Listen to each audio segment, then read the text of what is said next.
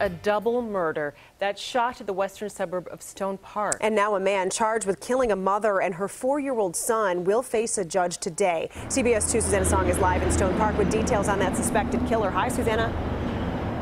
Good morning, Marissa and Suzanne. Police say the mom's ex-boyfriend, who is also the boy's father, confessed to stabbing them to death. He was arrested Saturday night. 32-year-old Daniel Barraza of Melrose Park is charged with 2 counts of murder. Police discovered the bodies of 31-year-old Miriam Cruz and 4-year-old Corbin Barraza in this home on Manheim Road. They had been renting a room there since mid-August. Neighbors described the mother and son as friendly and warm. According to police, the boy's father admitted he went over to their home and stabbed them repeatedly Thursday night. Again, he was also the mom's ex-boyfriend. Now, Barraza is expected to appear in bond court in Maywood later this afternoon.